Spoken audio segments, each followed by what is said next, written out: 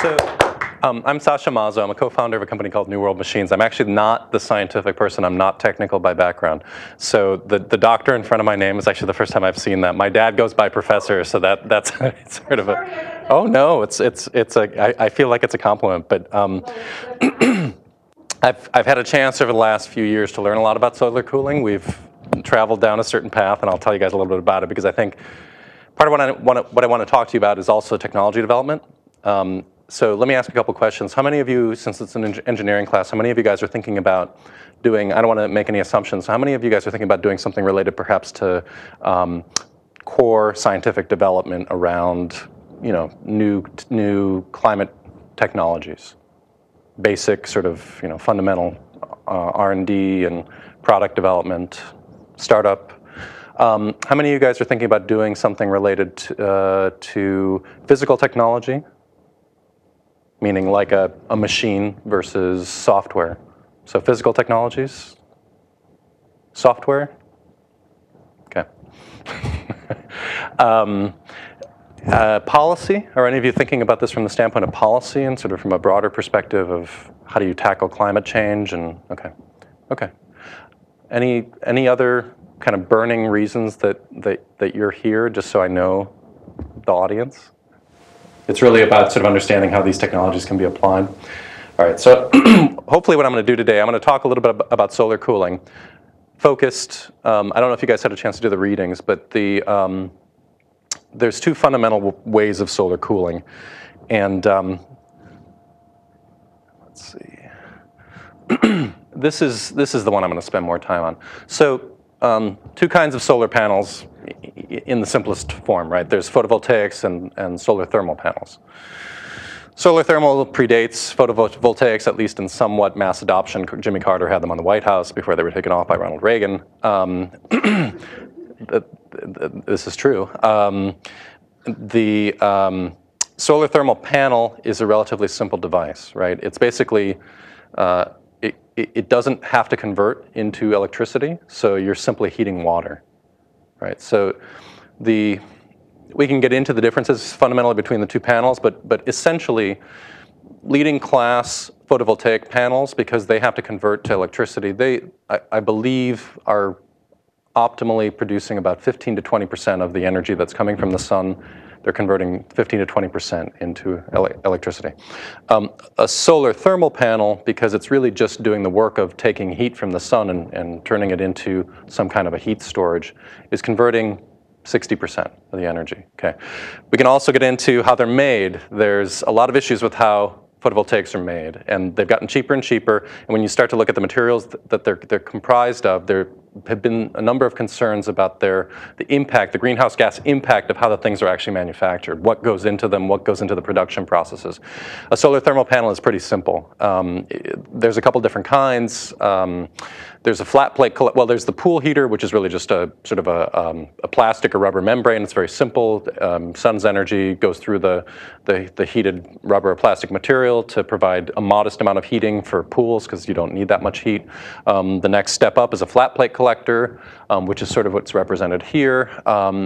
And again, without having a deep scientific knowledge of it, basically the construction is there's a filament and it's encased on a metal surface, reflective surface, and there's not a lot of sort of exotic materials that are going into the construction of the panel. There's evacuated tube panels, which are then in vacuum that adds to the thermodynamic properties of retaining some of the heat. They have some advantages and disadvantages versus flat plate collectors. One of the disadvantages that people, unclear whether it's a true concern, but they are concerned about, is ice storms and the potential for those panels for the tubes to break under hail or ice storm kind of conditions. And then there are more complicated solar thermal panels, which there's two kinds. There's parabolic trough and linear Fresnel. What those are they can harness the sun's energy under an even higher heat, and they basically either in a parabolic fashion, or they redirect it basically onto a focal point, much like sort of an array of solar panels does, and so you can generate heat at a higher temperature. So that's very basic kind of, I'm going to cover a couple things just to kind of get you guys up to what solar cooling is. So, so the idea basically of solar cooling is you take solar thermal panels, so you heat up water. And by heating up water, you put it into a chiller called an absorption or adsorption chiller. I'll talk much more about this kind of technology because that's basically what we've redesigned. And then the chiller takes in heat. It uses that heat as energy. So rather than using electricity, it's actually using heat energy. It doesn't need heat from the sun. It can take heat from any source. So we're talking about other heat sources being gas-fired. So you can, the machine takes hot water. So you have a storage tank and you need to heat up the water in that tank. So you could actually take waste heat from a process heating application. Let's say you're a chemical factory. You'll have waste heat available that you could then convert through a heat exchanger to hot water to power the machine. So absorption chillers are actually used now primarily in industrial applications because there is a prevalence of sort of high-grade, high-temperature waste heat to use for cooling. So this is the basic system. Everything except for the solar field would be basically the same if you were using an absorption chiller in other applications. So the only thing that's different about it that makes it solar is just adding solar thermal panels to it. So basically, the idea here is quite simple. At the point in the day when you have sunlight, you typically are generating heat that is heating up a building or a ship or a vehicle. And at that point in the day, your need for cooling is also increasing. So as you're, at 10 a.m., you start to have some cooling gains to the building. And as you're moving throughout the day, you're offset slightly, but basically there's a coincidence with the sunlight of available sun to the need for cooling.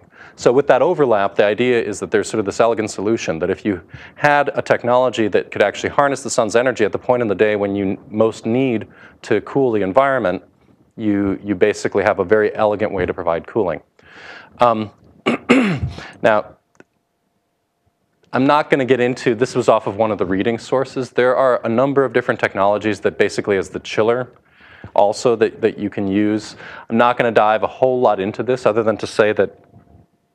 But I'm thinking I may not be the only one who's wondering, can you explain a little more about what an absorption chiller does? Okay. Yeah, I will. Beautiful, yeah. Beautiful. Thank you. That's actually what more of the talk is going to be about, because what we've basically done is created a new kind of absorption chiller. Okay. So we'll dive deeper into that, and hopefully that'll be interesting for you guys. I just wanted you to sort of have a backdrop of solar cooling. So anyway, there's a number of different technologies out there. It's a little bit head spinning when you actually start to dive into how they work, but stepping back from it for a second, I'll tell you that absorption chillers were invented in the 1850s by a Frenchman. I believe his name is Fernand Le Carré. So they predate vapor compression chillers, which are the machines that you see on buildings ubiquitously. So electric chillers came about at the turn of the 20th century. So these were actually invented 50 years prior to that. So we'll jump into it a little bit more. But so from the standpoint of some different thoughts on solar cooling, obviously buildings consume a significant amount of the energy in the built environment, and 30% of their operating expenses are spent on utilities. Of that, space cooling is 15% of it. Space heating is another 16% of it. Refrigeration is 7%. So these are significant. So if you were a building manager, let's say there's a building manager for this building, and they've tried to make this building as efficient as possible. You're at Stanford. You're trying to basically have it as efficient an environment as to set an example for your students. So you've got more efficient lighting that's been installed, and these are still, I think, CFL. So there's an opportunity to upgrade these to LEDs, but the prices have dropped considerably, and so there's LED technology, and that's all going to become fairly ubiquitous. The next big challenge in the building space is how do you deal with air conditioning, heat, and heating systems, because they consume 35 to 40% of the energy in the building. And as we optimize the lighting systems, they're proportionally consuming more and more of the energy because they're not as optimally built as lighting. Okay, so what's happened to air conditioning in the last 30 years? How much better has it gotten? So this is what's very exciting for me to talk to you guys, because I think there's a mandate here. I think this area needs problems, has a significant number of problems that need to be solved. I think there's real opportunity. In the last 30 years, this is ASHRAE, which is the governing body that sets the standards for air conditioning and heating equipment in the United States. These are their standards and what's happened to them in the last 30 years. They've had a 30% improvement. So basically, we've improved our air conditioning by 1% every year in the last 30 years. Okay, so if we're in a situation where we have deep climate challenges, this is a huge problem. In that span, we've gone from, we've gone to electric cars, we've incredibly downsized the size of our computers, we've made huge advances in lighting, but air conditioning has not made dramatic shifts forward. Okay, so let me now talk a little bit more about what our company is doing and talk about absorption chillers and kind of how we've redesigned this. Okay, so here's this is a campus, so you probably have a central cooling plant that cools throughout the campus. However, in a typical office building, you would have something like this, a mid-size or high-rise building would have something like this. So you have a machine that creates the cold, and then you pump the cold through the building. So the machine is called a chiller. You have an air handler that basically is determining how to mix the air in the building, and it's basically routing the air to fan coils throughout the building. You have a cooling tower because any machine generates waste heat. A chiller generates enough waste heat that you actually have to get rid of that heat in order for the machine to operate efficiently. So this is basically a byproduct of the machine. This is what a typical absorption chiller looks like.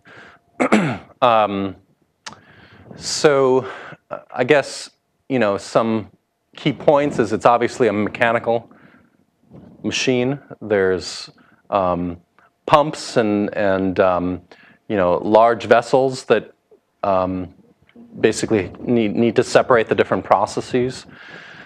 And it actually doesn't look that different from a vapor compression chiller. So these are, old school mechanical machines. The way that this machine is designed hasn't fundamentally changed in the last 100 years. Yeah. Is the fluid being condensed and evaporated and absorbed, is it always aqueous? Well, in an absorption chiller, traditionally it's water and ammonia, or it could be a lithium bromide and water machine. So yes, there's some other technologies out there, but in terms of an absorption chiller, yeah, there's all sorts of sort of different permutations that we can kind of go down. But I think to simplify, so I'm gonna dive into what our company does, and hopefully this is interesting for you guys. So we took this mechanical machine and turned it into this. So all of the dials on the outside of the machine essentially are just for reading the performance of the machine. Effectively, it's a solid-state chiller. So we've eliminated the pumps in the machine. We've effectively eliminated the mechanical components.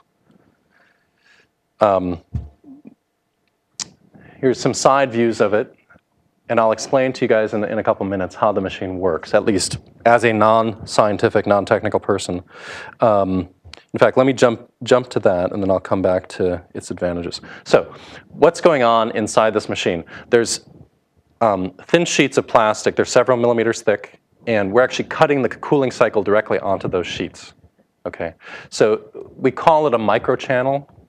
It's basically a heat exchanger, but it's a microchannel design. So the cooling cycle is occurring on those thin sheets, and then you seal the sheets on either side with a steel sheet. So basically you've trapped the fluid inside these sheets, and then you increase the capacity of the machine by adding more and more sheets to it. So we call it an ice book, like sheets added to a book.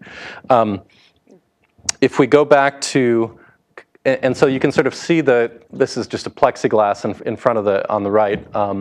What the sheets, this isn't very old design, but basically what they look like inside the machine. So we've effectively eliminated all the moving parts inside of this machine. So it's a total redesign of an absorption chiller. There's actually a new cooling cycle as well. But part of the elegance of this, there's a sort of a simplicity to it where we've actually, so these machines have issues in terms of their performance and reliability and how much they cost to make. And these are some of the reasons why if you run a given building and make decisions about how to upgrade your equipment, you may choose not to purchase one of these machines. So we vastly simplified those different things. And also when you simplify a machine down to this, you can imagine when you're trying to manufacture it, this is much simpler to make than this.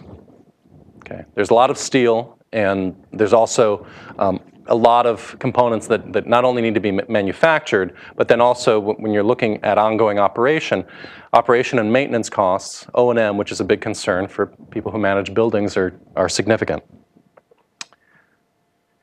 Okay. So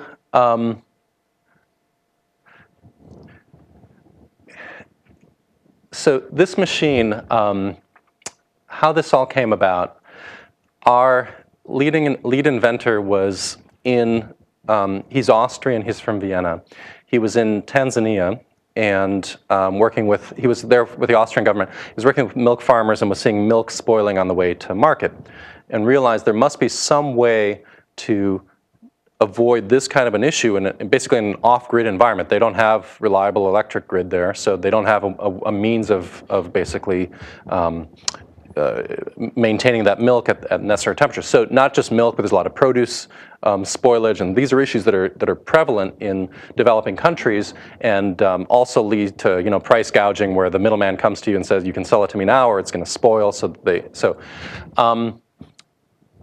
I want to talk about some other applications that are not just solar cooling, just to sort of stimulate your thinking about this. But that was the backstory. So then, what we did from an R&D standpoint, the thermodynamic physicist who invented this machine started from the perspective that big bulky machine, the manufacturers have all tried to take that big machine and keep trying to make it smaller and smaller. And in effect, you still have all of those moving mechanical parts. And when you make it smaller and smaller, it's still very expensive. It still has reliability issues, and it's not optimized. So he started from, what's the smallest possible machine that we can build? And if we can build a small machine, we can actually scale up from there. Okay, so this is sort of the path of invention for the technology. And he actually went back to thermodynamic principles that were from the turn of the 20th century, that are about 100 years old, in order to generate some of the ideas that led to this invention. Okay, so another interesting thing about this machine. So typically when you have a chiller, if it's one room, you need a 1-ton chiller. A house, you might need 3 tons, 4 tons. A building, you might need 500 tons. So typically you just build a bigger machine. In our case, this is a bit like servers in a server rack, or like fuel cells. We actually connect the machines in series so that you, instead of having one large machine, you basically could have 500 smaller machines. We actually will build them in 5-ton increments. So for a 500-ton system, you'll have 100 machines that are working basically in series. Why is that interesting, or why is that of value? So those machines are then going to be dynamically controlled. So we have a proprietary way of electronically controlling them in series. So most air conditioning systems, you size a system for a building at Stanford for probably a 95-degree day. The number of times that occurs in a year is perhaps once or twice. So you have a chiller on this building that is designed in order to be able to handle that load. So those are design conditions, and you're actually there's standards by way you have to design these things. And so typically chillers on buildings are way over designed, and so they spend most of their life operating at part load. So it's not a cold day, but let's say you were in late spring or summer, your chiller would still be operating at maybe 70 or 80% load. So the challenge is, how do you optimize a chiller for that part load performance? These are very real issues that are dealt with. So when you have chillers that are connected like this, you can actually dynamically control them. Another issue with absorption chillers is they actually start up really slowly. There's something about the thermodynamics of the machine that means that they start up slowly. So if in this building you need the air conditioning on demand, that's an issue. So we've solved that again by having these machines running in series, because you can keep 1 or 2 of them on a sort of a low trickle and turn those on while the other machines are heating up. The other thing is if you put on the hat of somebody who's potentially buying the machine you're designing, and they're concerned about reliability, and they're concerned about buying a machine from a brand new company, so we're always thinking about that. How do we deal with the challenge of the customer and what issues they're going to bring forward? So you deal with reliability. If one of these goes down, it's like a server farm. The rest of the servers are still alive and they're able to function, and you can basically pull out this machine and the overall chiller still keeps working. I'm not going to go into this. This is a thermodynamic representation of the new cooling cycle within the machine. And since I don't have a thermodynamic background and this isn't a thermodynamic course, I'm not going to dive into it. But there is sort of core science that's different about the machine that allows it to operate more efficiently. So I'm going to talk, let's talk about applications. Actually, let me jump here first. Okay, so we talked a little bit about solar thermal, and obviously the benefit of this is once you've installed the system, you essentially have energy from the sun that's free. Now, you don't have to size the system. We're going to just keep using this building as an example. You don't need to size the system for 100% load of this building. You may not have enough roof space for that, but you could still take some of the load for the building and use solar for that load. You might have waste heat in this building, or there might be waste heat nearby, so you could actually supplement that by also putting waste heat into the system. You can use them in tandem. You might decide to use gas as a way to heat the machine versus electricity. Why would you want to use gas versus electricity? So putting aside coal-powered power plants for the moment, gas-powered electricity generation stations or power plants, they only deliver about 30% of the energy that they consume to the end user. So when you get electricity at the plug here, it took 2.5 times that in terms of consuming gas in order to generate that electricity. Some of it is lost in the production, some of it is lost in the transmission of the electricity.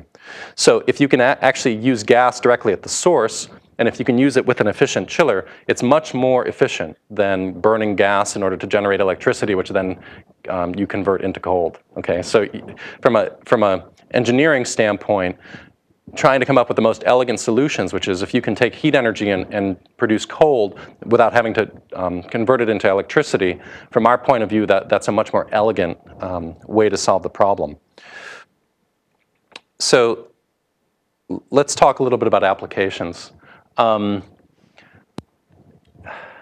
So chillers are big machine central plants in the top left-hand corner that you find on larger buildings, on industrial applications and mid to large-sized office buildings. Most of the machines in the U.S., most of the cooling and heating is actually done by what are called rooftop units, which are basically, if you look at a shopping mall, on the roof you have multiple little units, even big box stores. A Walmart will have 8 or 10 of these. These are the least efficient. They last. They have the lowest lifespan, the most reliability issues, but they also happen to be the cheapest. Okay, so it's not really that surprising if you think about that combination as to why those are the ones that get installed, because these big box stores might be in business for 10 or 15 years. That might be good enough for them, or that's the framework that they're looking at, and cheap installation price. And to be honest, they weren't that concerned about how much money they were spending on electricity on their monthly bills until recently. Our energy costs in the US are really low. California's are twice a lot of the US, but the US generally is half to sometimes even a fifth what people are paying in the rest of the world for energy costs. So these things are ubiquitous. 80% of the commercial buildings in the US have those, and they're horribly inefficient. So there's a lot of work being done to try to solve that issue, and our chiller can actually work for that. Obviously, there's also the issue of refrigeration and ice making. So this is I don't know what in total is the amount of energy that's consumed, but there's a huge amount of energy both in terms of process, so all the industrial energy in transporting refrigeration and ice making. It's not just sort of a grocery store consumption of refrigeration. And then CHP and micro CHP, I don't know if you guys are familiar with combined heat and power. So this campus may have a combined heat and power plant because it's large enough. You're shaking your head, so I'm guessing that's the case. I know, for example, working with UC Davis, and they have a central plant. So basically the idea is you have a location that's big enough that you can have your own, it's like a small power station. It takes gas in and generates electricity. And then it also generates heat. And it can potentially generate cooling as well, because again, you've got heat energy. You can use it to power an absorption chiller, and we call that then trigeneration. So a combined heat and power plant's typically, you call it cogeneration because you're generating electricity and you're also generating heat. And then when you add cooling to it, it's trigeneration. And then recently there are companies, including some in Silicon Valley, that are trying to do micro CHP, which are basically like fuel cells that are, again, offering heating and electricity from a fuel cell in a smaller application where it doesn't have to be a huge college campus. Other kinds of applications, so obviously residential air conditioning. So transportation is an interesting one. Most, I think both large cargo ships and also cruise ships use these combined heat and power plants, so they have readily available heat to provide cooling. Obviously, there's a lot of refrigerated transport that's going on. And then, as I mentioned, to kind of come back to where this began, there's an interest. For us, there's an interest in off-grid cooling because I think that there are a lot of parts of the world where that would be a game changer in terms of both produce, but also there's critical applications like hospitals and schools where if you're able to provide cooling to them, that's going to make a meaningful impact in terms of the quality of life.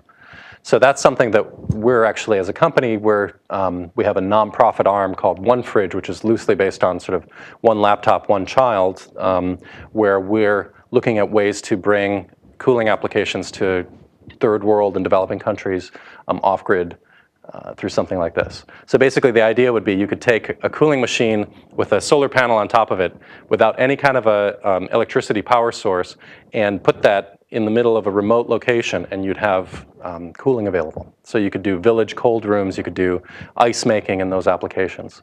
So there's also, whether depending on where your orientation is, for example, the military in Afghanistan, they're transporting jet fuel in order to power generators in the field. So if you think about this, again, in those kinds of applications, and often the military tends to be advanced in terms of bringing new technologies to market. They tend to be real proponents of leading edge technologies.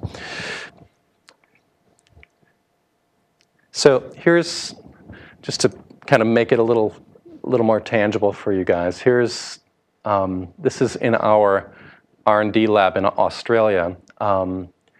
Here's the kind of cutting the sheets, the plastic sheets and the channels into the sheets,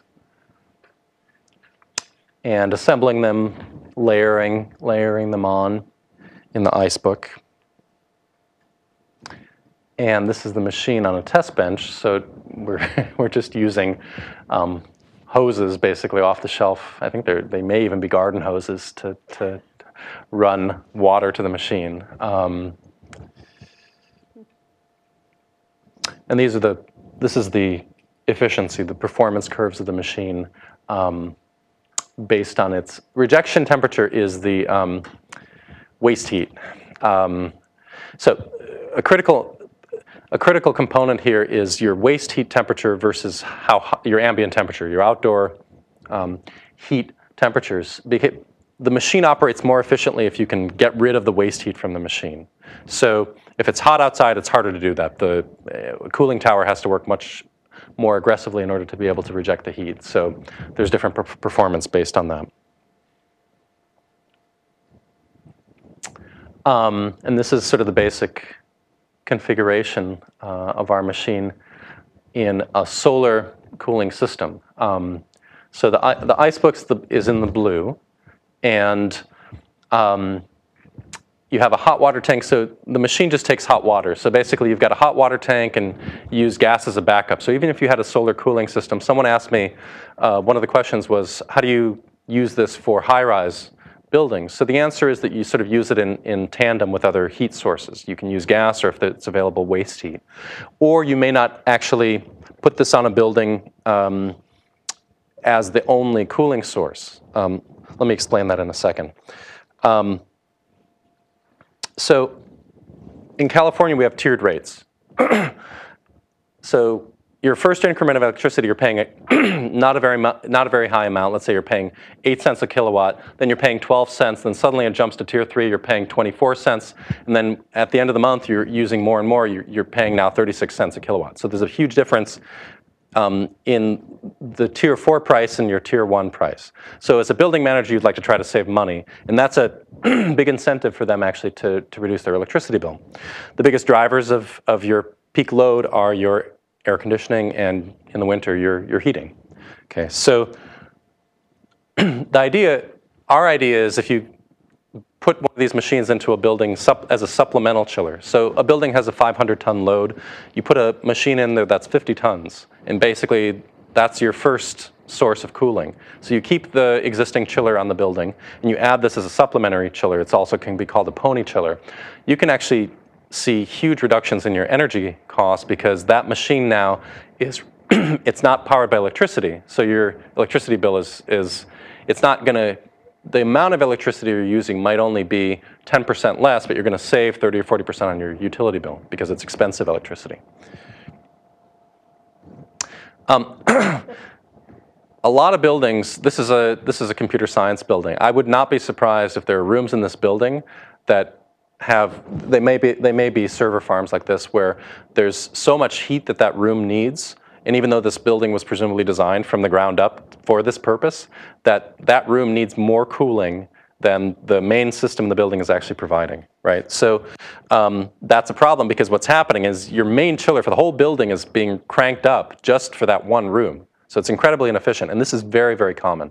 In fact, I was talking to an office manager for a big commercial developer.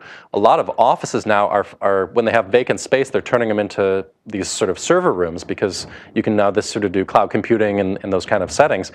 And they have this problem in office buildings. So our thought, again, is to provide cooling. You could do it in rack, or you could provide spot cooling to the room. Use a small chiller. It doesn't have to be for the whole building, but use a chiller that just works for that specific room, and you're going to have a significant savings on your utility bill because your main chiller is not going crazy. I don't know if I want to talk about. So I wanted to talk a little bit about the market. So when you're designing technology, have you guys come across this idea from Steve Blank? Are you familiar with who Steve Blank is? Okay.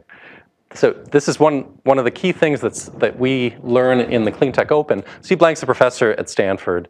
He does this very interesting history of Silicon Valley, which I recommend you guys check out. It's online. You can find it on YouTube. But one of the things he's known for is for getting entrepreneurs, quote unquote, out of the building. So when you're designing something, making sure that what engineers and entrepreneurs like to do is they've got an idea, they've talked to a couple people and it seems pretty cool, and they've talked to their friends or their co-founders and it seems pretty cool, and everybody's on the same page.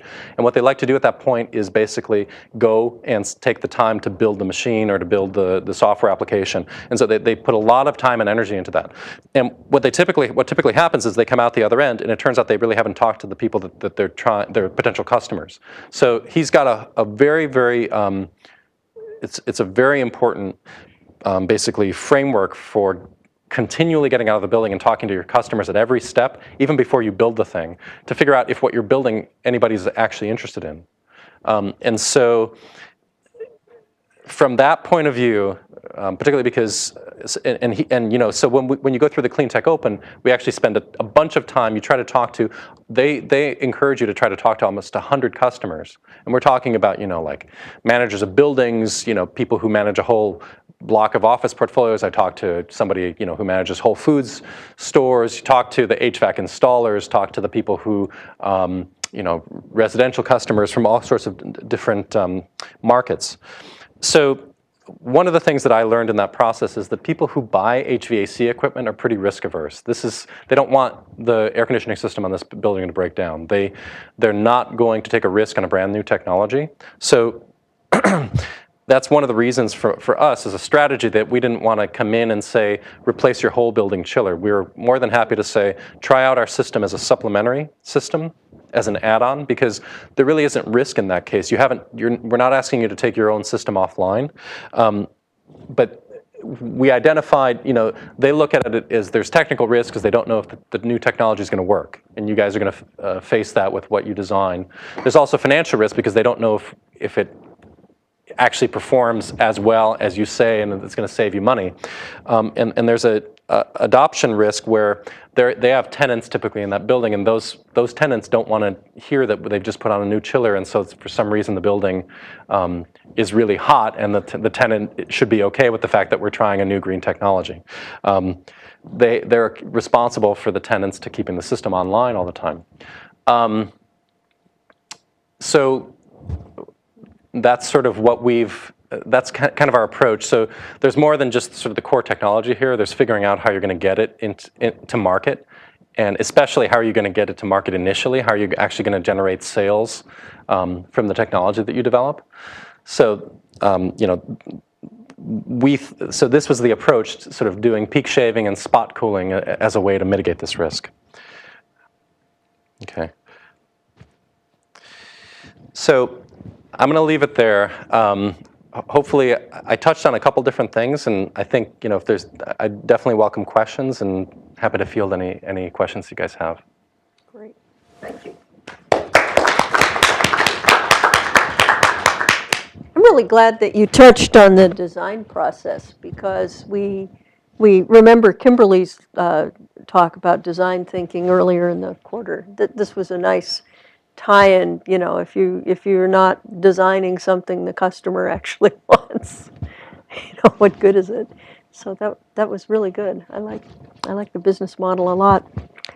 Folks, this is revolutionary. Any thoughts? I know it's late in the quarter and late in the day. Yeah. How efficient is it compared to the traditional ones? So our chillers, so I showed you the efficiency graph, so there's a couple inputs in terms of the efficiency. Yeah. So is it like the other ones that are, like if you have a higher temperature, you're going to get more efficient process. Just like that's right. So a traditional, so this is a single effect chiller. Single effect is basically the cycle occurs once. A double effect chiller uses the waste heat and reruns it through the chiller. Nice. So at this point, we've built a single effect machine. We can actually build a double effect machine off of this platform. But we're calculating anything up to potentially a COP of 1.6. And right now, the single effect chillers achieve a COP of under 0.9. I think it's even less than that. Yeah. So it's about 75% more efficient. And the key thing actually is, so for solar cooling, a little bit of the real world of it. I described some different kinds of solar thermal collectors. The ones that are most affordable and reliable are the flat plate and evacuated tube collectors, and those are the ones that, there's companies in Europe that make them, and they're easy to obtain, but also there's Chinese manufacturers that make them, and there's whole cities in China that get their domestic hot water from solar thermal. Same thing with Israel. I think in Israel it may be mandated to in residential applications to get domestic hot water from solar thermal.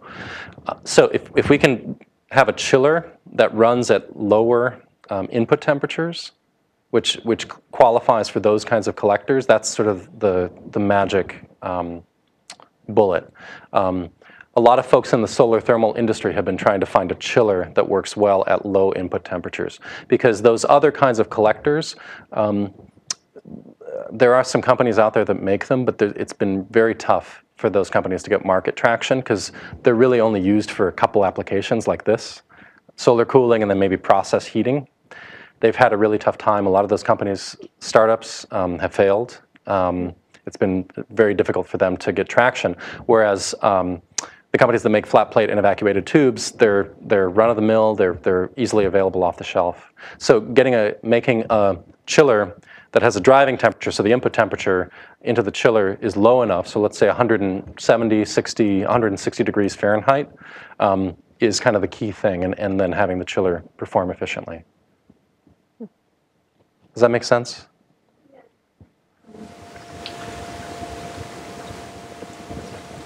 Speaking of the economics, do you guys have done any studies on the payback time? So you said that you can kind of cut off part of your expenses by that. Do you have any estimates of how? Yeah, we have. I didn't bring those maybe I didn't bring the financials, but it depends on the kind of system. So if it's a solar cooling system, the payback is a little bit longer, but you get a bigger payback in the lifetime of the system, right? So I think with a solar system, and there's a host of variables. So one of the big variables is how much solar radiation do you get at your location. So if it's Phoenix, Arizona versus Europe, so the irony is that Europe has generally the solar radiation of Alaska, right? So this is the irony that Europe is so much further ahead in solar adoption than the US because we have much more solar radiation. You know, in Phoenix, Arizona, you could look at a potentially a 4 to 5 year payback on a solar cooling system. And you could look at the scenario that I gave you, that's from my point of view, the best payback, this idea of sort of a supplemental chiller, because where electricity rates are high, and if you can shave off, you know, that peak rate, you could be looking at, you know, 1 year or 2 year paybacks, even potentially on a solar cooling system, because it's a small system, and it's, you know, the electricity you're paying that you're now saving at that rate is so high. Now, if we set up a system that was running on waste heat, so if you had a building that was generating a lot of waste heat, payback is much sooner because you don't have to put on the solar panels and the racking and piping from the solar panels. So if it was only powered by waste heat, and then also with gas, the payback could also potentially be much sooner because gas is about a third the price per unit of energy of electricity. So are you targeting data centers? That would be pretty obvious, wouldn't it? Well, the waste heat from data centers is not high enough. It's a very low grade waste heat. I mean, it's the most elegant example, right? I think it's the one I use with people initially, right? This idea that the biggest problem in a data center is to get rid of its heat. So if you could actually take that heat and turn it into cooling, you'd have a virtuous cycle, right? So that's sort of the basic example with solar cooling. I think that's as a framework, that's the easiest way to think about it. The challenge is that computers don't generate 150 or 160 degree heat because they'd melt the servers. So there is a slightly counterintuitive way to go about this that I think we need to model out. You could actually potentially get a heat pump to take that heat and increase it to the point where then you could use it for cooling. Right, so you basically be adding heat to the system. It's a little counterintuitive, but if you had enough heat, then you could actually power the cooling. So that could be a possibility. Yeah. I think I read there is a company in Germany, it's a startup, and they put their servers in different offices to heat up the offices. So you can have your own server just to have, you know. If they trust people in that office not to. Oh, I mean, yeah, it's like you see guys and just lock it. I mean, I think that's smart. You know, I read that something like a third of the energy that we consume, let's say just for heating and for process heating. So process heating and heating is about 40% of the energy that's consumed, and it's something like a third of it is basically dumped as waste heat. So, you know, there is a challenge in sort of how to capture that, and if it's like super low grade waste heat, like from a computer, which we have a lot, or usable for our system, which would be like 150 degrees on up, or, you know, in industrial processes where it's quite a bit higher. Yeah. Are you doing any R&D to try to reduce the capital cost of the system? So that's the key. The system's designed from the beginning to try to basically reduce its capital cost compared to a vapor compression chiller. So the system's going to be less expensive than a traditional absorption chiller. Traditionally, absorption chillers actually cost on a per installed ton basis. They cost somewhere between they're about 3 times more expensive than a vapor compression chiller, which is a big difference. And it is one of the reasons why the adoption is not nearly as high. So what we're trying to do is compete with vapor compression chillers, with electric chillers, with the ones that are ubiquitous, because that's really what we need to do. And so everything we're doing now is focusing on optimizing the manufacturing to do it.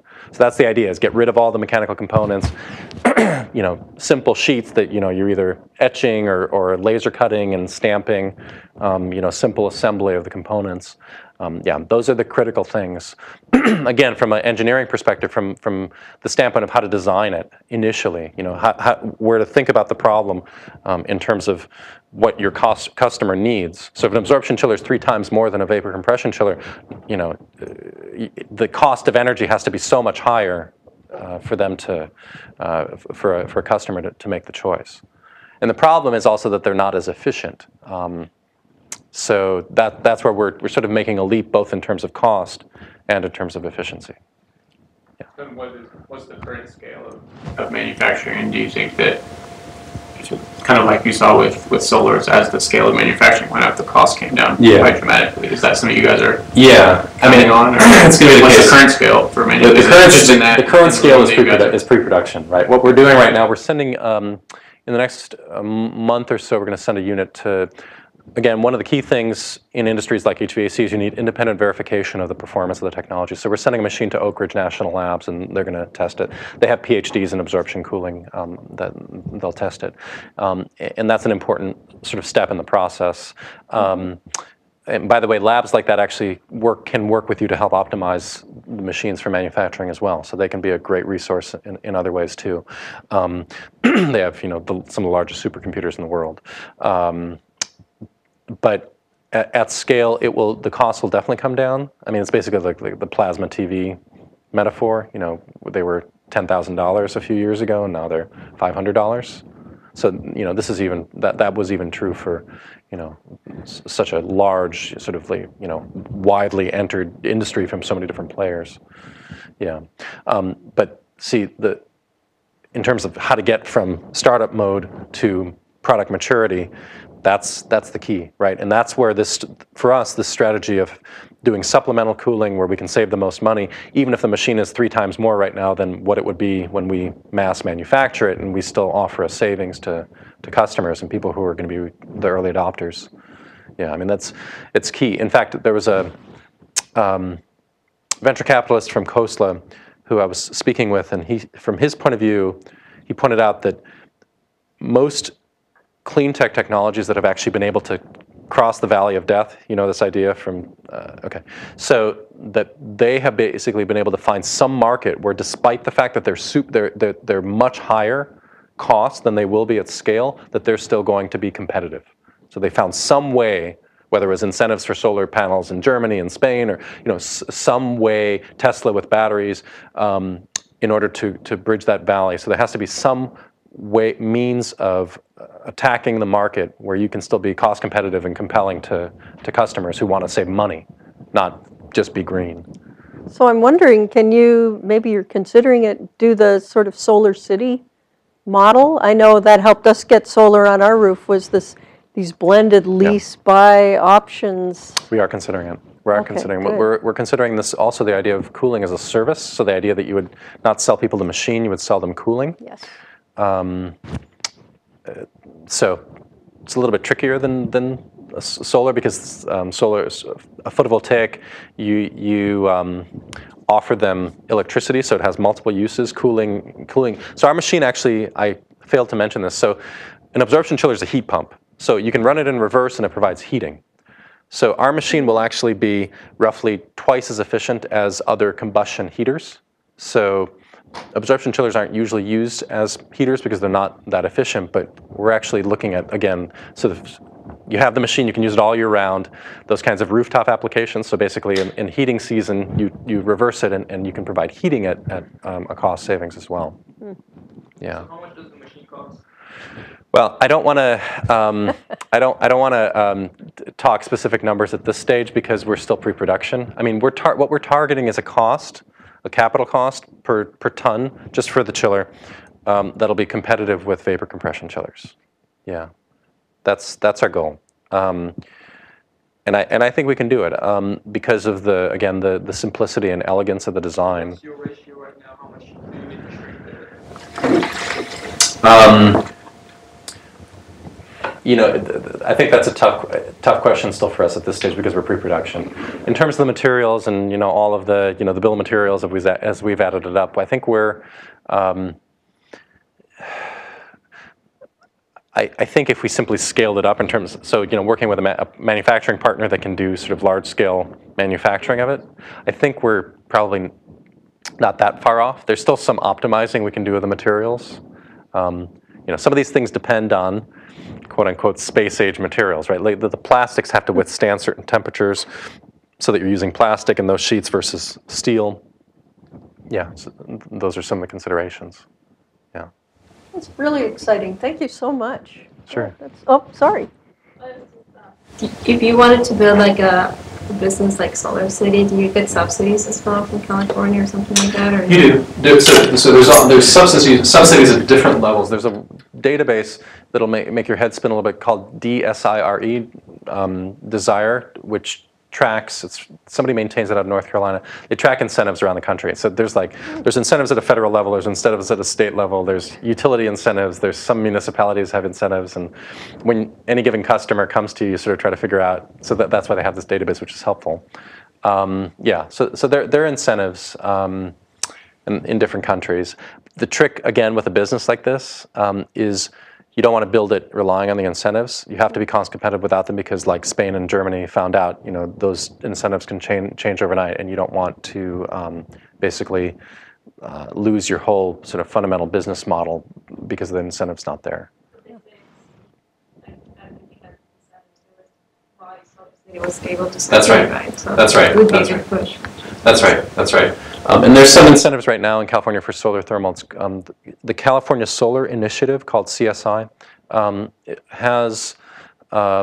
They put aside a certain amount of money for different things. The photovoltaic money, I think, has already been used up, and the solar thermal has not been as aggressively used up. The solar thermal industry is having just. Whether or not this is of interest to you guys, but it's having challenges because PV is sort of sexy. PV is the thing that everybody seems to be putting in. There are a number of other incentive programs that are out there that'll align for PV, and the price of gas came down. And so the biggest issue for solar thermal panels is a low price of gas, because that's what they're competing against. That's where the end user is trying to make a decision about how much money they can save. So we're in the position where we can use the gas, so low-cost gas is not necessarily a bad thing for a chiller, but it's really tough for the solar thermal industry. So, this is sort of like the realities that you're dealing with when you're thinking about how to design a environmental, clean tech technology.